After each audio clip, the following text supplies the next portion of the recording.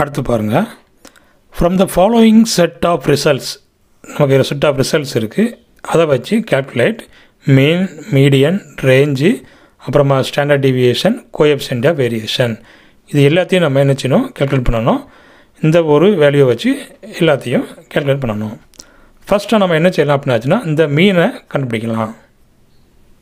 அப்போ இந்த மீனை கண்டுபிடிக்கிறதுக்கு என்ன செய்யணும், அவ்வளோத்தையும் கூட்டி 1 2 3 4 5 5ஆல் டிவைட் பண்ணணும்.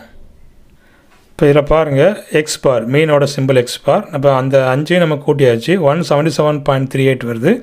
அந்த 5ஐயும் 5ஆல் டிவைட் பண்ணுறோம். இப்போ என்ன வருது பாருங்கள், 35.476 வருது. இது நம்ம 35.48 எடுத்தாச்சு. ஓகே, இப்போ நம்ம மீன் கண்டுபிடிச்சாச்சு. அடுத்தது மீடியன் நம்ம கண்டுபிடிக்கணும். அப்போ இந்த மீடியன் நம்ம எப்படி கண்டுபிடிக்கிறது அப்படின்னாச்சுன்னா, அந்த வேல்யூஸை அப்படியே அசெண்டிங் ஆர்டரில் எழுதுங்க. இப்போ 46, 47, 48, 48, 49. அப்போ இந்த 1 2 3 4 5, அப்போ இது ஒரு ஆட் நம்பர். இப்போ ஆட் நம்பரில் நம்ம மத்தியில் உள்ளதை நினைஞ்சிக்கலாம், மீடியனாக எடுத்துக்கலாம். சப்போஸ் ஈவன் நம்பராக இருந்துச்சுன்னா மத்தியில் உள்ள அந்த ரெண்டையும் ஆட் பண்ணி 2ஆல் டிவைட் பண்ணினாச்சுன்னா நமக்கு மீடியன் கிடைக்கும். இப்போ இந்த கேஸில் நமக்கு ஆட் நம்பராக இருக்கிறதுனால மத்தியில் உள்ளது அப்படியே எடுத்துக்கலாம். அப்போ 35.48 இஸ் தி மீடியன். அடுத்தது ரேஞ்ச் நம்ம கண்டுபிடிக்கணும். அப்போ ரேஞ்சுக்கு என்ன formula, maximum value minus minimum value. அப்போ இதில் மேக்ஸிமம் வேல்யூ எவ்வளவு, 35.49, மினிமம் வேல்யூ எவ்வளவு, 35.46. அப்போ இந்த வேல்யூ மைனஸ் இந்த value, we will get the range value. அப்போ இதில் ரேஞ்சோட ஃபார்முலா பாருங்கள், maximum value minus minimum value. Maximum value எவ்வளோ பார்த்தோம், 35.49, மினிமம் வேல்யூ 35.46 பார்த்தோம். அப்போ ரெண்டையும் நமக்கு செப்பரேட் பண்ணும்போது 0.03 ஆன்சராக வருது. இதுதான் ரேஞ்சு.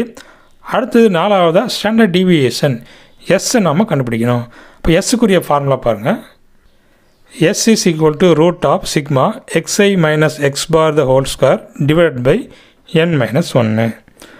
ஓகே, இப்போ நமக்கு என்ன செய்யணும், இந்த எக்ஸ் பார் நமக்கு தெரியும், மீன் வேல்யூ நமக்கு தெரியும், கண்டுபிடிச்சாச்சு. அப்புறமா xi இண்டிவிஜுவல் வேல்யூன்னு தெரியும்.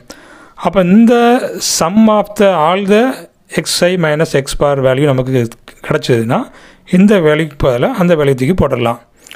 இப்போ இந்த வேல்யூ எப்படி கண்டுபிடிக்கிறது, அந்த டேபிள் மூலமாக நம்ம கண்டுபிடிச்சிடலாம்.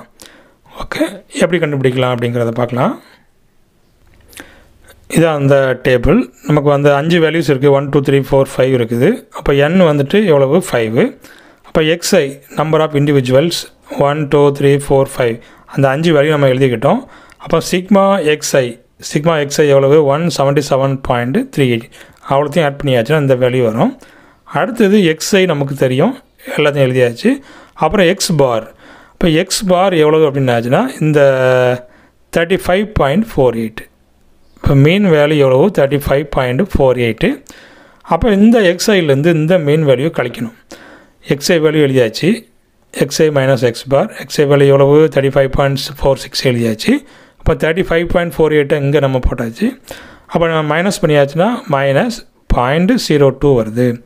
ஓகே, அடுத்தது பாருங்கள், xi minus X bar the whole square. அப்போ நமக்கு இதை ஸ்கொயர் பண்ணும்போது என்ன வருது, 0.0004 நமக்கு ஆன்சராக வருது.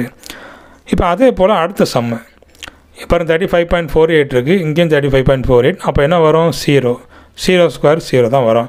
அடுத்தது பாருங்கள், 35.49 மைனஸ் 35.48, 0.01 வருது. இதை ஸ்கொயர் பண்ணியாச்சுன்னா 0.0001. அடுத்தது 35.48 0 தான் வரும், இங்கேயும் 0. அடுத்து 35.47 மைனஸ் 35.48. அப்போ இங்கே என்ன வரும், நமக்கு இதில் மைனஸ் 0.01 வரும். அதை ஸ்கொயர் பண்ணியாச்சுன்னா 0.0001. இப்போ என்ன செய்யணும், நமக்கு sigma some of all these values அத்தனையும் நம்ம என்ன செய்ய போகிறோம், ஆட் பண்ண போகிறோம். அதான் அந்த சிக்மா. அப்போ sigma xi minus X bar the whole square அவ்வளோத்தையும் ஆட் பண்ணும்போது என்ன வருது, 0.0006 வருது. ஓகே, அப்போ இந்த வேல்யூ தூக்கி நம்ம அந்த ஸ்டாண்டர்ட் டீவியேஷன் ஃபார்முலாவில் போட போகிறோம். இப்போ நமக்கு அங்கே தேவையானது இந்த வேல்யூ தேவை, sigma xi minus X bar the whole square value தேவை. இந்த வேல்யூ என்ன, 0.0006. இது அப்படியே தூக்கி நம்ம அங்கே தூக்கி போடுறோம். அப்புறம் நமக்கு n வேல்யூ தேவை, n வேல்யூ எவ்வளவு, 5. ஓகே, அப்போ நமக்கு அந்த ஈக்குவேஷனில் போடலாம். அப்போ இந்த வேல்யூக்கு பிறகு நம்ம என்ன போட்டுடலாம் அப்படின்னாச்சுன்னா இந்த 0.0006. ஓகே, அப்புறம் n எவ்வளவு, 5. 5 minus 1 எவ்வளோ அப்படின்னாச்சுன்னா 4. ஓகே, அப்போ இந்த வேல்யூ நமக்கு இங்கே எழுதியாச்சு, 4 எழுதியாச்சு. ஓகே, அப்போ நமக்கு இதை டிவைட் பண்ணி நமக்கு இது டிவைட் பண்ணும்போது என்ன வருது அப்படின்னாச்சுன்னா 0.00015 வருது. அப்புறமா இதுக்கு வந்து ரூட் எடுக்கணும். ரூட் எடுத்தால் 0.012247 வருது. அப்போ இதை என்ன செஞ்சுக்கலாம், நம்ம வந்து 47 5ஆக மாற்றிக்கலாம். 0.012225 வருது. ஸ்டாண்டர்ட் டிவியேஷன் வேல்யூ நம்ம எழுதியாச்சு. இப்போ அடுத்தது கடைசியாக 5வது coefficient of variation. Coefficient of வேரியேஷனோட formula இதில் பாருங்கள். CV is equal to S into 100 divided by X bar. இப்போ Sங்கிறது என்ன, இந்த ஸ்டாண்டர்ட் டிவியேஷன் வேல்யூ. அந்த வேல்யூ தூக்கி அதில் எப்படி போடலாம், இன்ட்டு 100.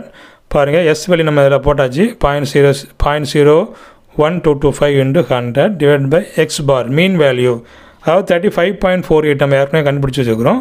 அந்த வேல்யூ தூக்கி இதில் நினைச்சாச்சு போட்டாச்சு. அப்போ இந்த எல்லாத்தையும் டிவைட் பண்ணும்போது என்ன வருது, 0.03462. இதுதான் கோஎஃபிஷியன்ட் ஆஃப் வேரியேஷன். இப்போ நம்ம 5 நம்ம கிளியராக கண்டுபிடிச்சாச்சு. அடுத்ததாக types of errors. The difference